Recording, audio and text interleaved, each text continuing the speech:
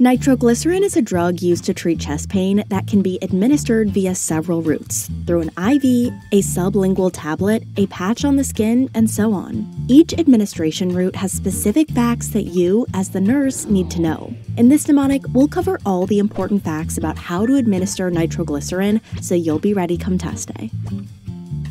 A woman is sitting in front of a cafe waiting for her date to arrive. The woman ordered a nitro coffee to sip on while she waited. You know, the type of coffee that's infused with nitrogen to create a nice, smooth texture. Since she's drinking the coffee at the cafe, the woman was served her nitro coffee in a glass cup.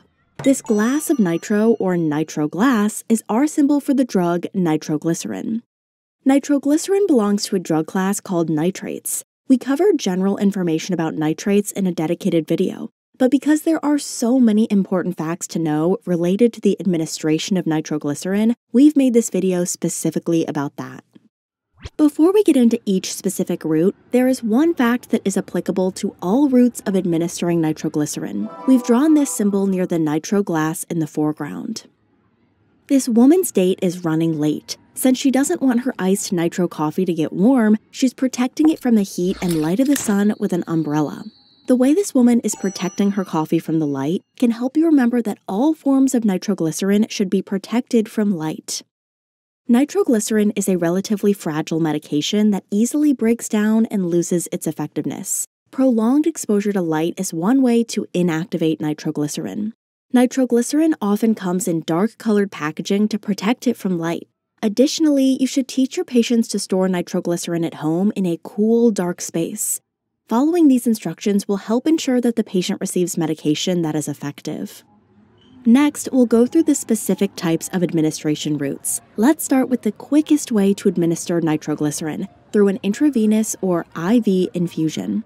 We've grouped all the symbols related to the administration of IV nitroglycerin around the window of the coffee shop. The cafe has a sign in the window that says, "I need a coffee IV." You know how sometimes people joke that getting coffee through an IV would help them be less tired?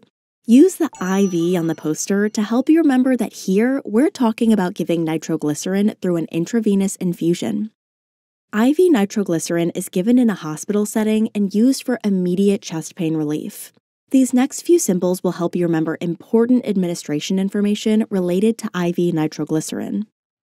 Through the open window, another glass of nitro cold brew is being poured. The coffee is in a glass bottle because glass has less chemicals than plastic. Plus, it keeps the nitro coffee tasting fresh.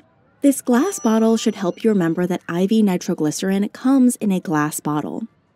Nitroglycerin should be infused directly from the glass bottle into the patient, as opposed to transferring it into a plastic infusion bag or syringe. This is because it reacts with and absorbs into several types of plastics. Using a glass bottle ensures that the patient receives the correct dosage of nitroglycerin that is uncontaminated by plastic. The nitro coffee is pumped out of the glass bottle and into the cup using this special tubing. The cafe's barista claims that this way it doesn't disturb the nitrogen gas as much and keeps the coffee's smooth texture. Notice that the special tubing still has the tag, showing that the barista got it on a special sale. This special tubing should help you remember that IV nitroglycerin requires special tubing.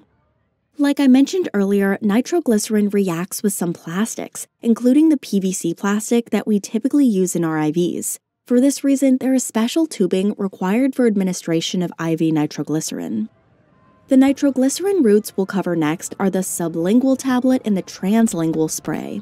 When given in this way, the drug is absorbed through the oral mucosa, which refers to the surface lining inside the mouth. To keep things organized, we've clustered these symbols to the right of the scene. It looks like the woman's date is about to arrive, but first, he freshens his breath with a mint. To help it dissolve quickly, he puts the mint right under his tongue. Use this sublingual mint to help you remember that nitroglycerin comes as a sublingual tablet. After all, sublingual literally means under the tongue. To be extra fresh, he also sprayed his mouth with breath-freshening spray. Look at how he's directly spraying it onto his tongue. Use this tongue spray to help you remember nitroglycerin also comes as a translingual spray. Both the sublingual tablet and the translingual spray have similar administration steps to follow, so we've grouped them together here. In order for the mints to freshen your breath, you have to let them dissolve inside your mouth. That's why there's a notice on the mint tin warning people not to swallow the mints. Just like you do not swallow breath mints, nitroglycerin administered sublingually should not be swallowed. Instead, sublingual tablets should be placed directly under the tongue and allowed time to dissolve and absorb into the oral mucosa. Similarly, the translingual spray should be sprayed directly onto the tongue. It should not be swallowed or inhaled. The man came with some friends who are seated at the table nearby so that they can eavesdrop on his date. They've ordered coffee and are snacking on chips and salsa while they wait for the date to begin. One friend took a bite of the mild salsa. Because she had a full mouth, she gave her friends a thumbs up, as if encouraging him to order it on his date. Notice that the salsa has a mild burn in contrast to something more spicy. The mild burn salsa, along with the girl's thumbs up, can help you remember that a mild burning sensation in the mouth is normal. Nitroglycerin tablets and spray often cause a slight tingling or burning sensation in the mouth. This is completely normal and expected, and in fact is a sign that the medication is fresh. Another friend was eating salsa when he suddenly experienced an episode of chest pain. Luckily, he has his chest pain pills with him at all times. The way he is taking pills to treat his sudden chest pain should help you remember that the sublingual tablets and translingual spray are both used to treat acute chest pain. Acute chest pain is chest pain that comes on suddenly.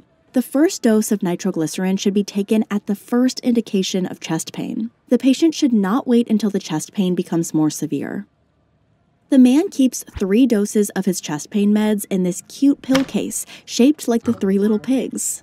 The 3 pill slots here represent how the patient can take a maximum of 3 consecutive doses of nitroglycerin. In fact, there is a specific procedure the patient should follow when taking these 3 doses to treat chest pain. Let's cover this in our next symbols. This cafe has a sign out front telling customers to expect to wait 5 minutes to be seated. Similarly, you should wait 5 minutes between each dose of nitroglycerin. One more symbol and then we'll put this all together. 5 minutes after taking the first dose, the chest pain hasn't gotten any better. A friend at the table is calling 911. This guy needs to get to a hospital. The way he is calling 911 after the first dose should help you remember to call 911 if the first dose is unsuccessful at resolving the chest pain. Putting these facts together, the patient experiencing acute chest pain should take a dose right away and then wait 5 minutes. If he is still experiencing chest pain 5 minutes after the first dose, he should call 911 and take another dose. If after another 5 minutes he is still experiencing chest pain and EMS has not arrived, he can take a third and final dose. Remember, the maximum is 3 doses. These instructions are very specific and very important for your patients to understand. Questions about this come up a lot on tests, so be sure to review this information. While calling 911, the friend is also checking the expiration date of the salsa. After all, the man had chest pain right after eating the salsa. The way the friend is checking the expiration date should help you remember to teach your patients to always check the expiration date of their nitroglycerin at home. We've mentioned previously how nitroglycerin is a relatively fragile drug that easily breaks down and loses effectiveness. For this reason, it has a fairly short shelf life before it needs to be replaced. Resources vary on exactly how often nitroglycerin should be replaced, ranging from 3 to 6 months for the sublingual tablets and 1 to 2 years for the translingual spray. Instead of memorizing an exact number, just be sure to check the expiration date printed on the bottle and replace the drug when necessary. The last administration route we'll cover is the transdermal patch and the topical ointment, both of which are absorbed through the skin. We've clustered these symbols in the middle of the scene. In front of the cafe, a salesman is selling some nitro coffee-infused beauty products. His personal favorite is the transdermal patch. You can see he's wearing one now on his arm. This can help you remember that nitroglycerin can be administered via a transdermal patch. Transdermal patches are placed on the skin, and the medication is absorbed through the skin and into the bloodstream to have a slower, more long-lasting effect. For this reason, transdermal patches are used to treat chronic chest pain. The young man also sells a wide variety of lotions, creams, and ointments that you apply to the skin, all nitro coffee-based, of course. Similarly, nitroglycerin can be administered as a topical ointment, meaning an ointment that is applied to the skin. Like the patch, nitroglycerin topical ointment is also absorbed slowly through the skin to treat chronic chest pain. Because they are absorbed slowly, the transdermal patch and the topical ointment aren't effective in treating acute chest pain. The man is giving out samples of his products, and to keep things fun, he brought this rotating wheel. Spin the wheel to see where to place your new nitro patch. Use this rotating wheel to help you remember to rotate application sites. This means that the patch or ointment should be placed on the skin in a different spot with each application. Doing so will help prevent skin irritation. In anticipation of his next customer, the man is putting on gloves. This way, he can help apply the patch or the ointment while still remaining sanitary. Use these gloves to help you remember to wear gloves when applying nitroglycerin patches or ointment. In these forms, nitroglycerin is absorbed through the skin, and as the nurse, you don't want to absorb any of the medication yourself. Always wear gloves before handling a patient's nitroglycerin patch or ointment. Returning to the Nitro Coffee skincare booth, every customer who is given a patch will also receive some important instructions. The first is on this pamphlet where it tells you to remove the patch at night. After all, these Nitro Coffee infused patches have caffeine, and you don't want extra caffeine at night when you're trying to sleep. Just like you should remove the Nitro Coffee patches at night, nitroglycerin patches should be removed at night. They are then reapplied in the morning and worn throughout the day. A nitroglycerin patch should not be worn for more than 12 to 14 hours at a time.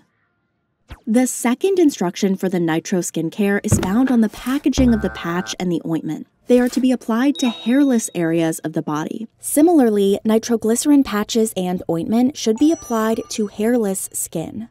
Hair can cause the patch to not stick as well, and the medication may not absorb fully into the skin. So, when deciding on where to place the patch or ointment, you will want to avoid choosing hairy areas. Alright, that's all for this mnemonic. Let's recap.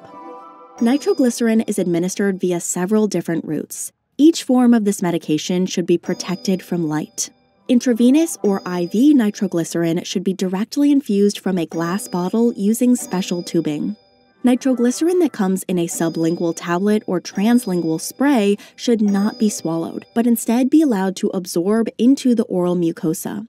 A mild burning sensation may be felt in the mouth, but this is a normal and expected side effect. Both the tablet and spray are used to treat acute chest pain and should be taken at the first indication of chest pain. The patient can take a maximum of 3 doses, waiting 5 minutes between each dose. If the chest pain does not go away after the first dose, the patient should call 911. Since both the tablet and spray have a short shelf life, it's important to always check the expiration date and replace the drug when necessary. Nitroglycerin can also be absorbed through the skin via a transdermal patch or a topical ointment to treat chronic chest pain. When given in this way, the application site should be rotated to prevent skin irritation. Always wear gloves when handling a patient's nitroglycerin patch or ointment. The patch is applied once a day and then removed at night. And remember to apply the patch to a hairless area of skin for optimal absorption. And now we're actually done with nitroglycerin administration. See you next time. Thanks for watching. For more videos like this one, subscribe to our channel and check out our newest lessons. For more resources on this topic, including fact lists and interactive review images, click the image next to the More Here arrow. I'll see you next time.